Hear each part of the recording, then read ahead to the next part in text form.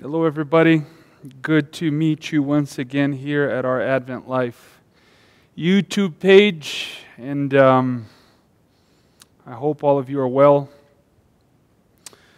Our prayer list here in our community has been growing in the last few weeks. There are many reasons to give thanks, but then again, there are those who are needing help, needing prayer. So let's begin praying. All that we're talking about is prayer. Now, as we look to the end of the year, and there are people in need in our community, in our extended community, in Albuquerque and other portions of the country, family members, and yes, we need to pray. So let's pray together. Dear God, we know that you are the one who invites us to come to you as we open our mouths to pray. We know that you are at work. We know that you are already attending to those in need around us because you are good.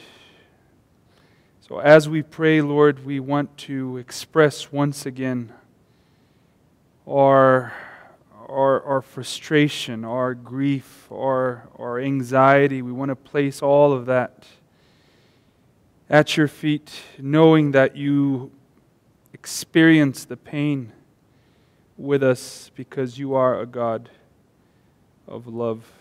So please, Lord, bless those who need help, those who are getting sick because of COVID-19, and those who are lonely. Bless the poor in our community. We have been trying to do as much as we can, but obviously we cannot do everything, so we rely on you and so many other people in the city that are doing beautiful and great things. Bless them as well as they do work for those who are out in the cold. And please, Lord, continue blessing us as we go out to bless others as well. So thank you, and may we be reminded of Jesus always, the one who wants to work through us for others. And in His name we pray. Amen. So very good, my friends. Let's go right to it.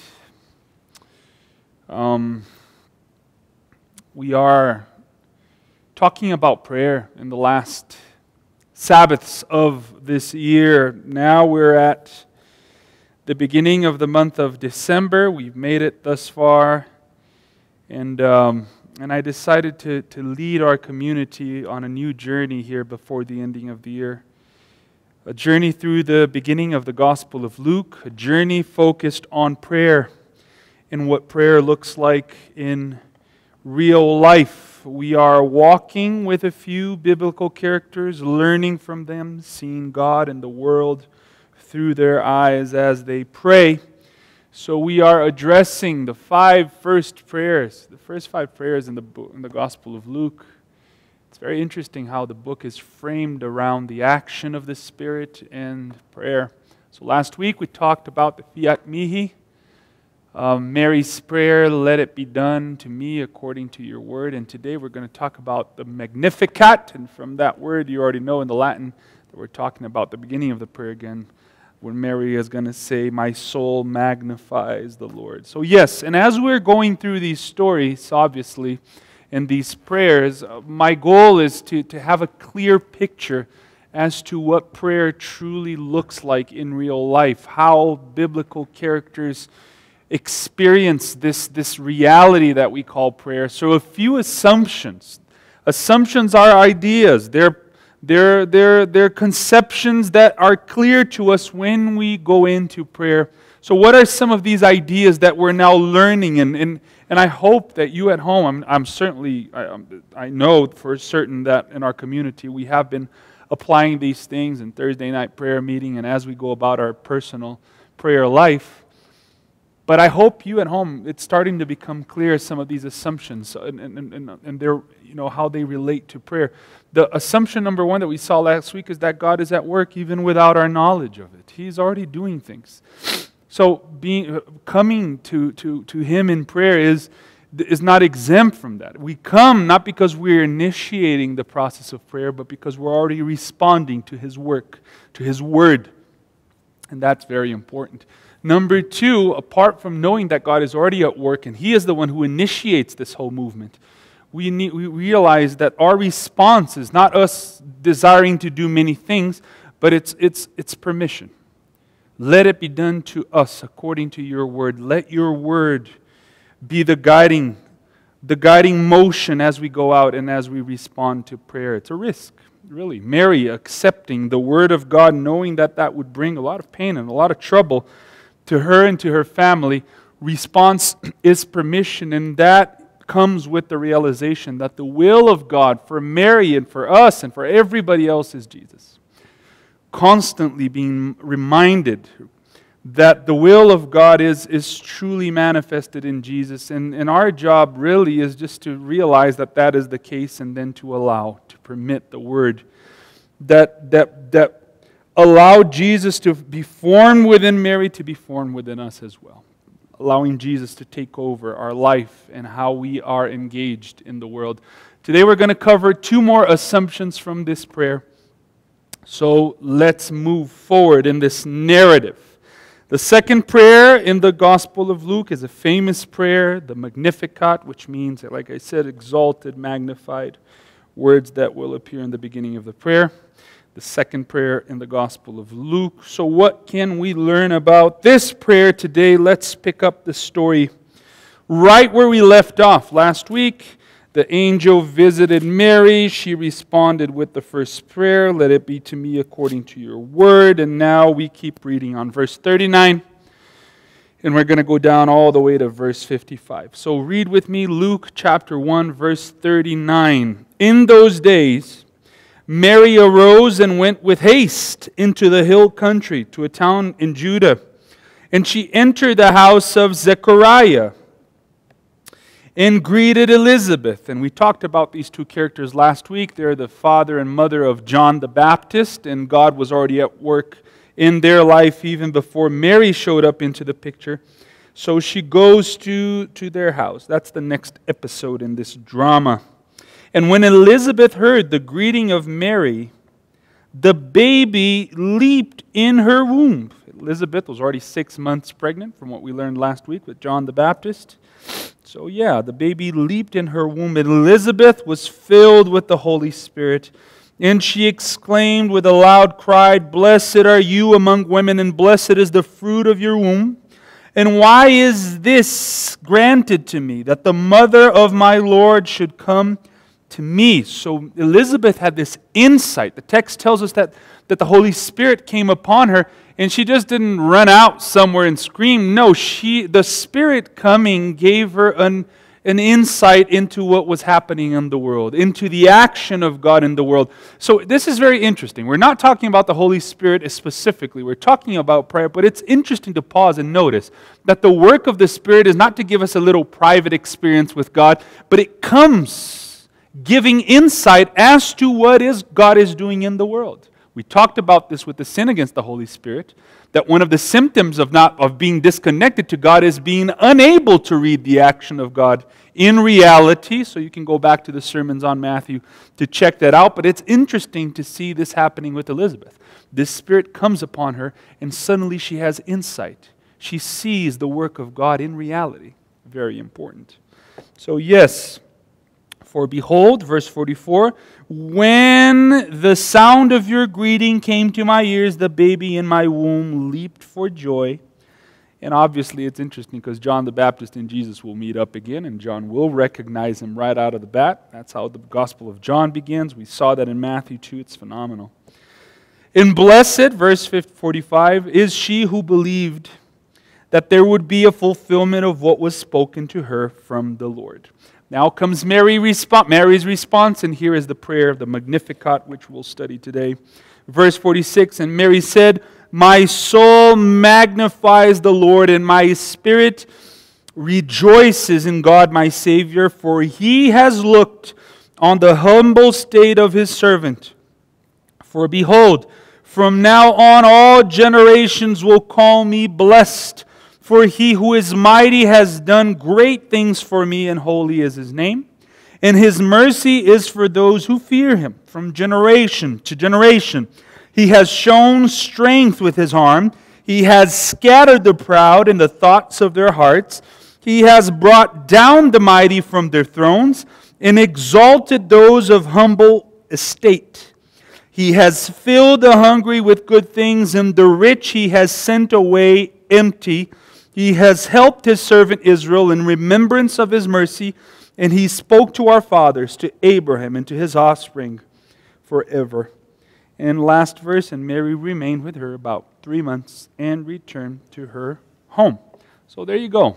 Long prayer, longer than last week. Last week was just 1-2 verses.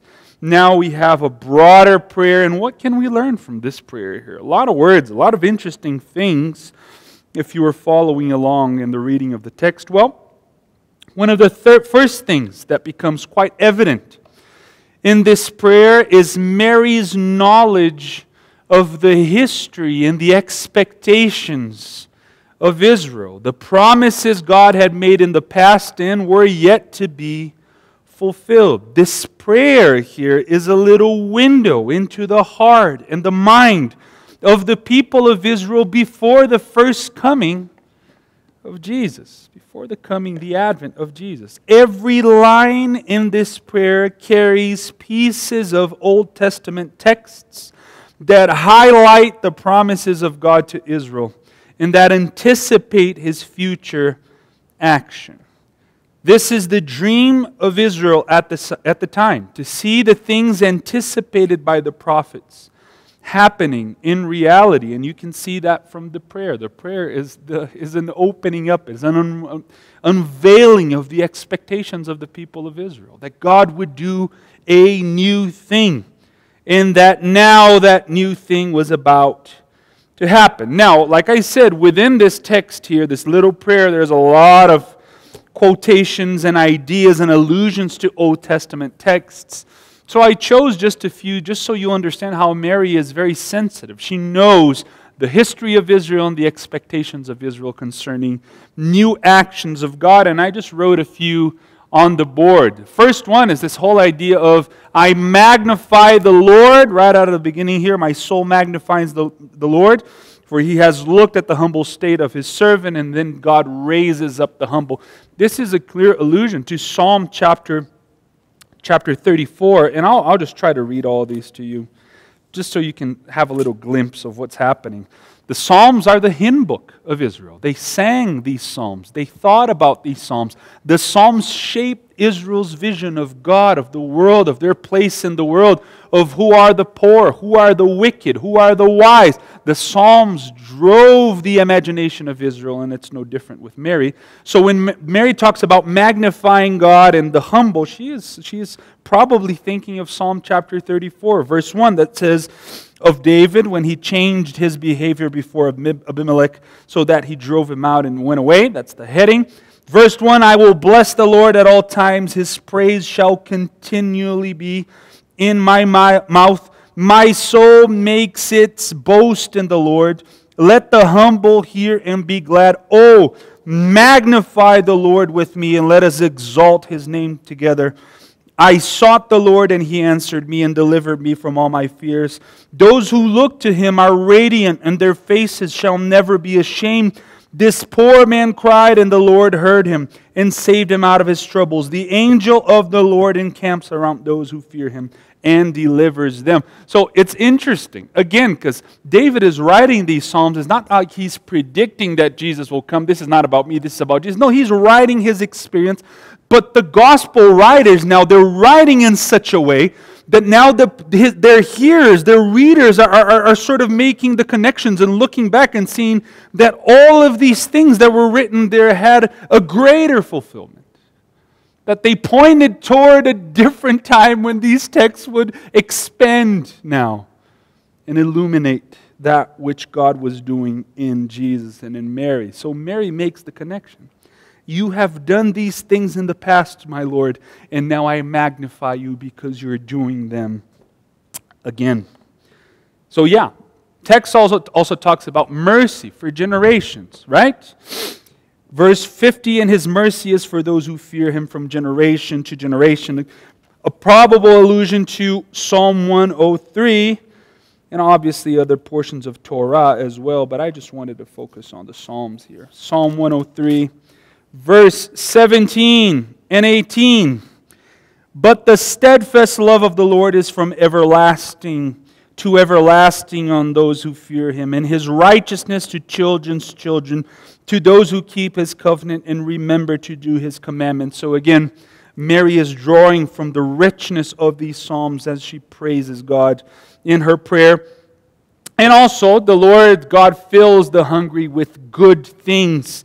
We find that in Psalm 107. Just flip a few pages for those who are following along. 107, verse 1. Oh, give thanks to the Lord, for he is good, for his steadfast love endures forever. Verse 8, let them thank the Lord for his steadfast love, for his wondrous works to the children of man. For he satisfies the longing soul, and the hungry soul he fills with good things. So again, Mary is drawing from all of these things that God has done in the past with Israel, from even before Israel was Israel, in Genesis to Abraham, and then into Israel in Exodus and onward through the desert. She is drawing from these beautiful texts and imageries to praise God in her prayer.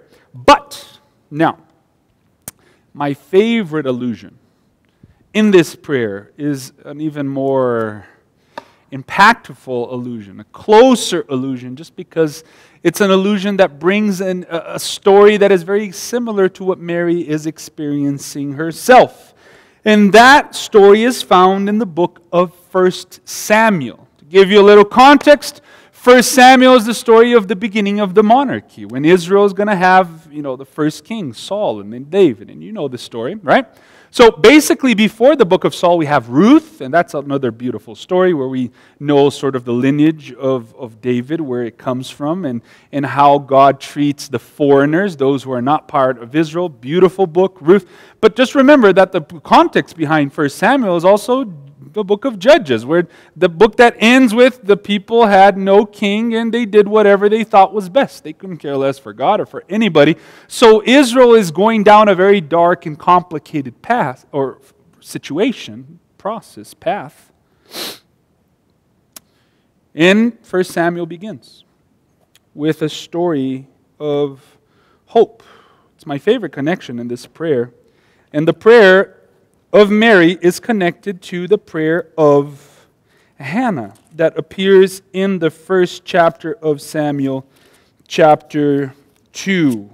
First book of Samuel, chapter 2, that says, Hannah prayed, my heart exults in the Lord, my horn is exalted in the Lord, my mouth derives my enemies because I rejoice in your salvation.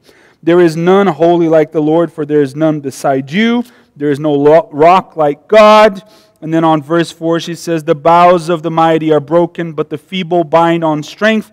Those who were full have hired themselves out of bread, but those who were hungry have ceased to hunger. So you can see the several connections there. Now the story of Hannah in the beginning of the book of Samuel is quite interesting because she was also sort of unable to have children. And like Elizabeth and Mary, that puts her sort of in continuity with what is happening in the beginning of the Gospel of Luke. But let me explain something even more interesting. After the book of Judges, like I said, Israel had no king. The priesthood, the spiritual leaders were abusing the people. It was very complicated. They functioned like kings themselves, like through the principles of empire, taking over, exploiting people. And this is sort of where 1 Samuel begins. And if you consider what is happening, you would expect the book of 1 Samuel to begin with a powerful vision from God about the newness that is to come, about a king that is coming. The book doesn't begin with God coming to a household and saying, behold, I have chosen a king for Israel. It doesn't begin like that. It's a very anticlimactic beginning if you go back and read 1 Samuel chapter 1.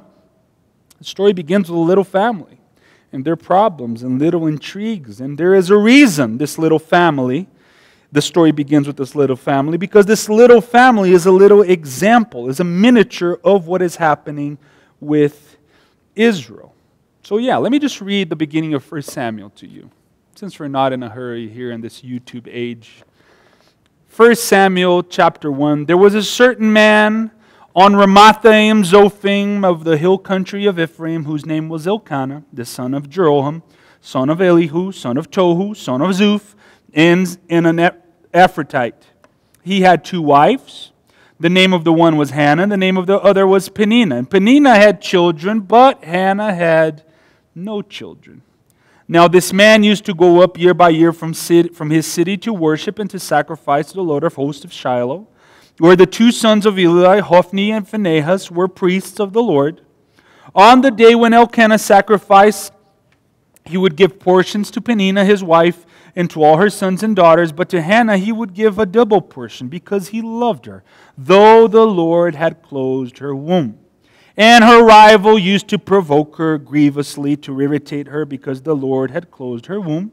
So it went on year by year. As often as she went up to the house of the Lord, she used to provoke her. Therefore Hannah wept and would not eat. And Elkanah her husband said to her, Hannah, why do you weep?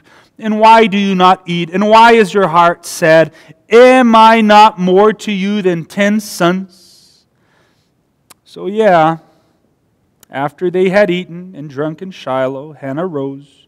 Now Eli the priest was sitting on the seat beside the doorpost of the temple of the Lord. She was deeply distressed and prayed to the Lord and wept bitterly. And she vowed a vow and said, O Lord of hosts, if you will indeed look on the affliction of your servant and remember me and not forget your servant, but will give to your servant a son, then I will give him to the Lord all the days of his life, and no razor shall touch his head. As she continued praying before the Lord, Eli observed her mouth.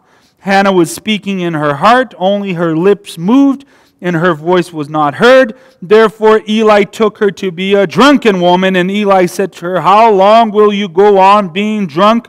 Put your wine away from you. But Hannah answered, No, my Lord, I am a woman troubled in spirit.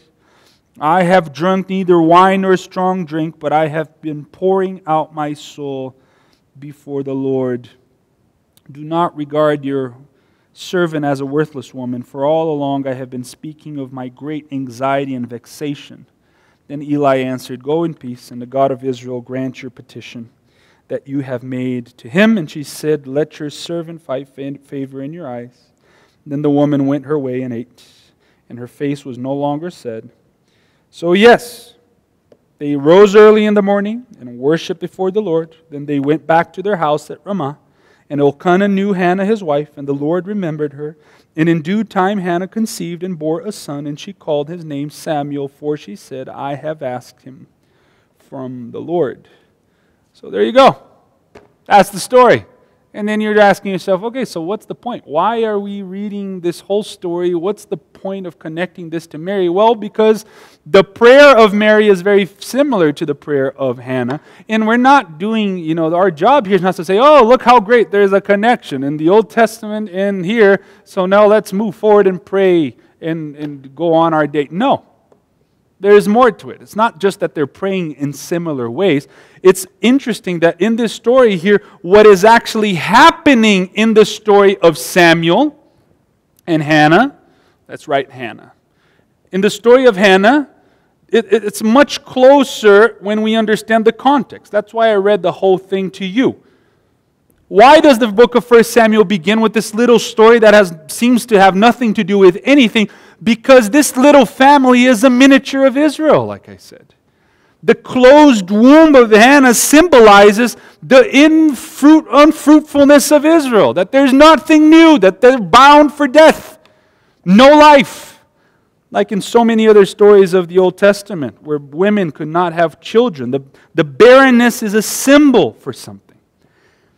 So yes, the barrenness of Hannah, like that of Elizabeth and Mary, are symbols of the barrenness of Israel, of the seemingly absence and silence of God. And God's intervention in the story of Hannah, Elizabeth, and now Mary is a sign that God is still working in history, that Israel has not been forgotten, that their children will play a key role in the continuation of the people of God on earth and of the story of God on earth. So yes, Samuel becomes a key figure in this story. Later, David becomes a key figure. And now Mary with Jesus and Elizabeth with John also have children who will become key figures. But obviously, in the context of Mary, we're not just talking just about another Samuel or another prophet. We're talking about Jesus, the Son of God. The faithfulness of God has been proven. God is not absent. God is not silent. Everything He promised to do in all of these Psalms, in all the works of the prophets and Moses, will come into fruition through Jesus. God is faithful.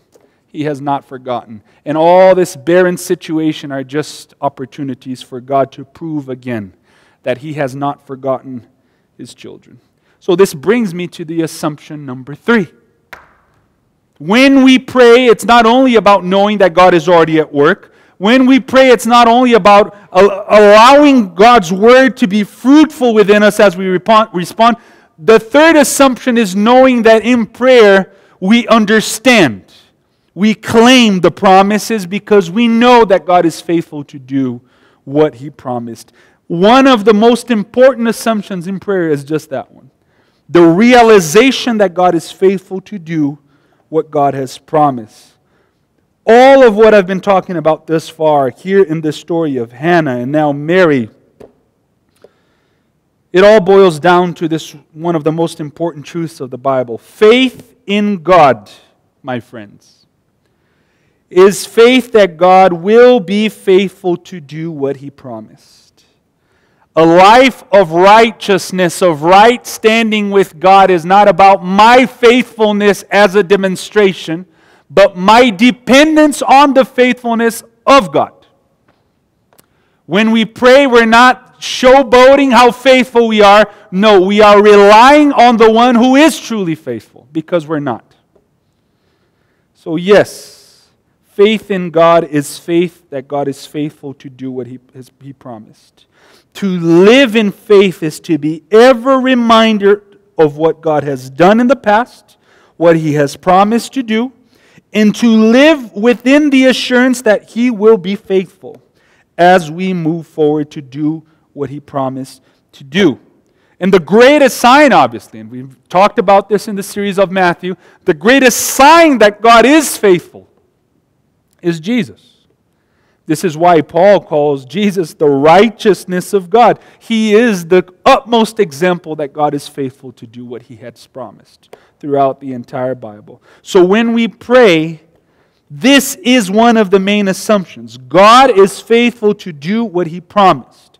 So we remember what He has done and live in the expectation of new action in continuity with what He has done in the past. This is why when Mary prays, she is not only quoting Psalms, but she finds something similar in her experience to that of Hannah. And just like Israel was barren and seemed to be abandoned back then, so it is at the time of Mary. And she makes the connection. And now that God has spoken to her, now that she has given permission, her second prayer comes out as a celebration that God is still faithful.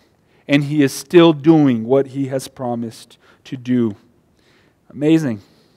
So yeah, my friends, it's not about us. It's not about our faithfulness. It's hard to understand that, especially within a tradition that emphasizes that those who are truly good in the eyes of God are those who live by their faithfulness to laws or by their obedience to whatever, missing the whole point of the entire biblical story, that it has never been about me and you. It was never about you or me. It's always been about the faithfulness of God that is now revealed in Jesus, who will be faithful to the point of death. The story is about God. And now God, through Jesus, Mary is going to do a new thing. So when we pray, again, we need to be reminded. Our prayers need to be in continuity with the Word of God that keeps us always sensitive to the work of God in the past. So here again we see that proximity between Word, reading, and praying, and living. Why? Because as we read, we are reminded of what God has done in the past, so that now through the work of the Spirit we might have insight as to what He is doing and what He will do again. So yes, assumption number 3, God is faithful. In prayer, we remind ourselves of what God has done and what He will do. Which brings me to assumption number 4. While there is a sense of continuity in prayer, what He has done and what He will do, that God will repeat what He has done in the past and the present, the way God does things brings newness. So there is continuity. Yes, God will do what He normally does, but in that doing there will always be an opening for something new, not because God has changed, but because we have all changed and our circumstances are radically different from that of Hannah or Mary. We live in a different time. So yes, we can rely on God to do things as He has done in the past, but that doing will probably take a different shape because our circumstances have changed. So when we look back, recognizing that God is faithful, we are still open to seeing Him act in a new way, with a fresh, new set of actions applicable to our context. So yeah, God's actions always bring with it a revolution. And we've seen that in the prayer of Mary. It's actually interesting that she's not just praying, "Oh Lord, thank you because you gave me now the opportunity to be blessed with something that will bless so many people. I promise I'm going to be faithful to you. I will do all these things." Because obviously when we pray, it's always about us. Mary doesn't pray like that. Just notice what she says. He has shown strength with His arm. He has scattered the proud in the thoughts of their hearts. He has brought down the mighty from their thrones and exalted those in humble state and filled the hungry with good things, and the rich He has sent away empty. Our temptation here is just to think that this is a spiritual, those who the Satan sits on the throne. This is not about Satan only, friends. This is about the powers that rule the world. Mary's prayer is not only thinking about, how good it is to have Jesus. She understands that now that God is doing something through her, that will have an effect on everything. On Rome that is still oppressing Israel, on all those teachers that are confusing everybody with different doctrines and ways of seeing the world. The proud will go down, the rich will go away empty. Something will happen in reality because when God acts, revolution follows. So yes, there's continuity, but there's newness. And newness is revolution. And that is assumption number 4. Don't think that when you pray it's over. "Oh, thank you, now I have a checklist in heaven and my name is still on whatever book is happening." No, when we pray, things will happen in reality. And we need to understand that. It's not about me and you. When we pray, we have one eye in the faithfulness of God in the work of the past, and the other on how that faithfulness will play out outside of us in the world, where we are inserted. So yes, prayer is the expectation of revolution. It is living with eyes open to inhumanity. It is living as the embodiment of that Word of God that brings down the power structures that still oppress people today, all over. In the prayer of Mary, we learn that God establishes His strength and disestablishes the proud, that God puts down those at the top and lifts up those at the bottom, fills the hungry with the good things, and sends the rich away empty. Notice this prayer needs to help us in our prayers. That it's not about our spiritual life and making the day, the prayers quota that God expects. No, when we pray, we are keeping our eye on the injustices around us. That if truly the Word of God now is embodied in us, that this Word, that God will do something through us in the world. So when we pray in this expectation of revolution, it's not that we sit back now. No, we need to understand that if God is working through us, if God is doing something new through those who are willing, giving permission to His doing, then we are to become answered prayers ourselves. Yes, sometimes we can't do anything. For Martha with cancer, for so many others with COVID in the hospitals doing not well, I cannot do anything apart from relying on God and His mercy to perform a miracle that I'm not able to. But there are a million other things that I can do. Yes, I can. And you can too. If this prayer highlights the work of God in the world, that it is to help those who are at the bottom, experiencing injustices in the workplace, I can become an answered prayer to that, if that is found within my sphere of action. If there are hungry in our midst, I can become an answered prayer to that as well. It's not just, Lord, bless the poor in our community. No, Lord, bless the poor. Bless me as I feed those who are in need. When we pray, keeping in mind that God is faithful, we will always be open to the reality that this faithfulness brings newness and revolution, and that we are part of that process. That the Word of God embodied in us will flourish and will put down that which Mary's prayer delineates here. So yes, Assumption 3, God is faithful. Assumption 4, that faithfulness leads to new action and revolution, and we have a part in it. To speak for those who are voiceless, to help those who are helpless. That is the work of the body of Christ, the community of faith. It's not only about throwing words up into heaven.